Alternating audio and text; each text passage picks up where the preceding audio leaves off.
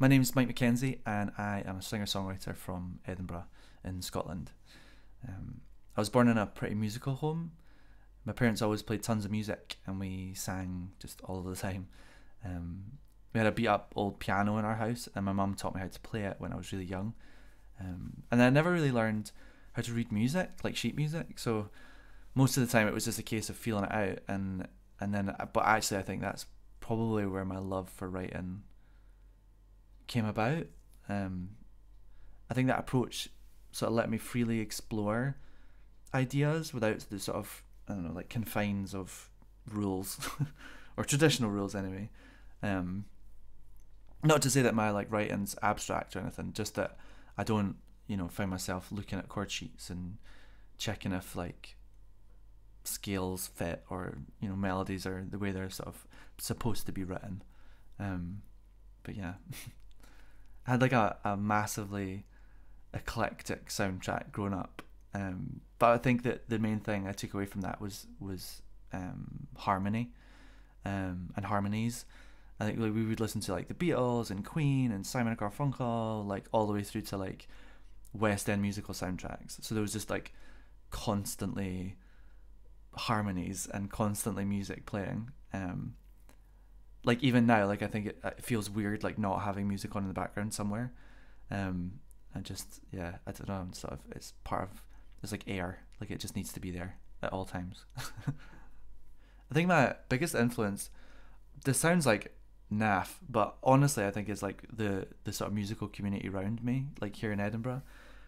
I'm not really like a fanatical person when it comes to sort of famous artists and stuff, but like hearing live music and the stories behind it and the processes and meeting the people that have created it, I think that's definitely how I like fill up my heart and fill up my tank, if I'm feeling a little low. That definitely inspires me a lot, hearing other people do it. So I recently launched like a new live setup where I'm using loops for much more like produced sound on stage, which has been really fun. That's been a huge learning curve because it's normally, or up until now anyway, it's just been like me and a piano or me and a guitar. And so this way it's bit of a game changer. I love playing stripped back. Like I love playing like those like little intimate shows where you can really tell stories about the songs and stuff, but there's something really exciting about creating like a massive like wall of sound that just sort of gets me in the feels. I think one of the biggest challenges being a musician is trying not to compare yourself to others too much. I think like the commercial side of working in music is unfortunately just a big numbers game. So like whether it's streams or likes or like followers or any of that stuff, is all like very like stat based. But I think trying to balance my just love of music and my like need to do that with the need for stability as a full-time musician is like that's the hardest part to manage, because to sort of make it work as a job you have to be really aware of these numbers and be like making sure that things are working properly, but at the same time that's directly comparing yourself to other people. So it's really kind of, it's a fine line and it's hard to balance that. So I think that's probably the hardest or the most challenging part of being a musician. If I could give my younger self some advice, I think it would be to care less about what other people might think.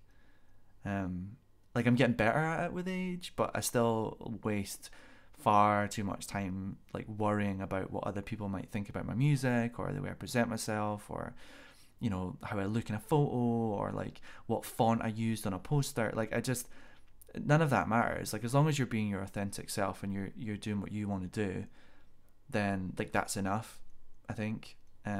So I identify as a queer person, and I think maybe there's like a level of insecurities that stems from being othered sometimes, like, or feeling othered sometimes. I had a like amazing upbringing, and my family have always been super supportive, and I've luckily never really experienced much pushback about my identity or anything, but there's definitely still a part of me that feels different, and I think maybe that worry about what other people might think actually stems from just wanting to fit in.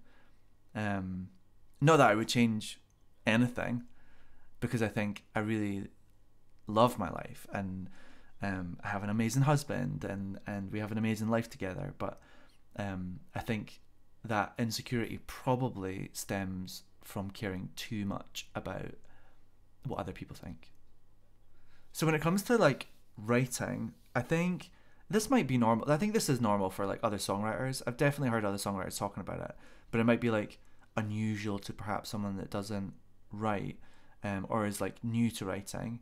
But I tend to write in gibberish a lot of the time, and just sort of feel out ideas and feel out melodies. So I'll be like playing some chords or like working on a track or something, and then I'll just sing. Like, it doesn't, there can be some real words, there can be some just like noises, but like it's a great place to like jump off from. So I do that with nearly, if not all, of my writing. Sometimes even lyrics appear like out of nowhere.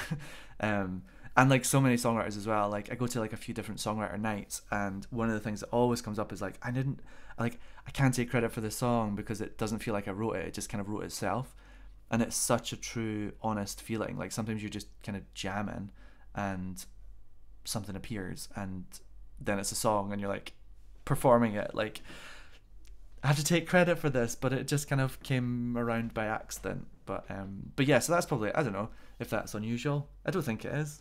And then I love to like switch it up in the studio, or if I'm writing as well. So like I do a lot of production stuff, and I write with a lot of other people, and do lots of collaborations, and everybody works differently, and I love that. And I love sort of being in a creative space where you can try new ways of creating, and it always ends up, bringing something fresh to the table. I think, like, whether it's like I'm gonna write a song on guitar, now I'm gonna write a song on piano, now I'm gonna pick up a bass and try and write something on that, or I'm just gonna sing with no backing or anything and just kind of figure it out, or like go in and produce a whole track and then like top line that, so just write the melody and lyric on top of the finished production.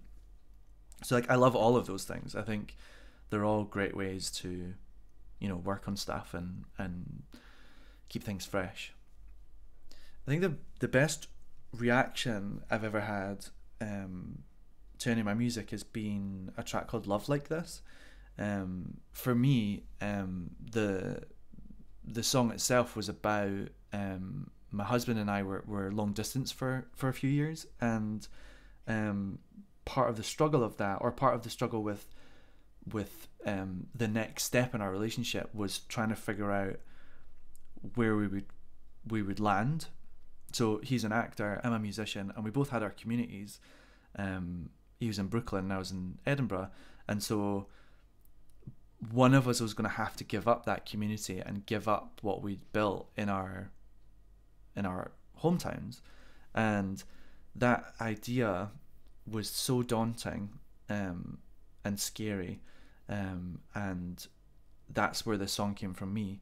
But when I released it, someone wrote to me and told me about what it meant to them, and how much it had meant to them. And basically their partner had been through cancer treatment, and the whole experience changed both of them, I think, forever. When they'd reached out, they told me that the song was exactly how they'd felt about relearning each other as a couple, and how they were having to like figure out their relationship again, and how this song was just exactly summed up their sort of new relationship post this like horrifically traumatic part of their lives. And I think at that point, I think that was the first time I'd ever realized properly that music is so subjective and is so unique to the listener. And I think knowing that changed how I then saw my music when it was out in the world, and changed my sort of, I think, appreciation of what music can do, and the power of it, and how, just because it means one thing to me doesn't mean it's going to mean that same thing to you. And it was really, that was the first time that I'd ever really considered that for my own music. And so that was just amazing. It was just life changing. It's all of a sudden when I release music, it's not mine anymore, and I sort of, that mentality changed because of that letter and because of that person reaching out about their story. I think like with all of my music now, that's like the main thing that I hope people take away from my music, is that they can relate to it. You know, I think for most creatives, the ideas and thoughts in work is extremely specific and personal. But I think if someone else can find themselves in that, whether it's a song or a piece of art or anything at all, then I think that's a great job. I think like that's it. So like that's what I think I would hope that people would take away from my music, is that it's relatable and that they can find themselves in it somewhere. And it might be a different version of the way I find myself in it, or someone else finds themselves in it. But if they find themselves in it, then I feel like I've done a good job. If you want to like keep in touch or check out some of my music, or just see what I've been up to, then the best place is probably social media or my mailing list as well. So if you follow me, it's at Mike McKenzie online on all of the social places, and then my website's mikemackenzieonline.com, and on the website you can find the mailing list, and I'll send out little updates every now and again. But feel free to reach out and say hello, and thank you so much for listening, and I hope to see you one day, maybe at a show.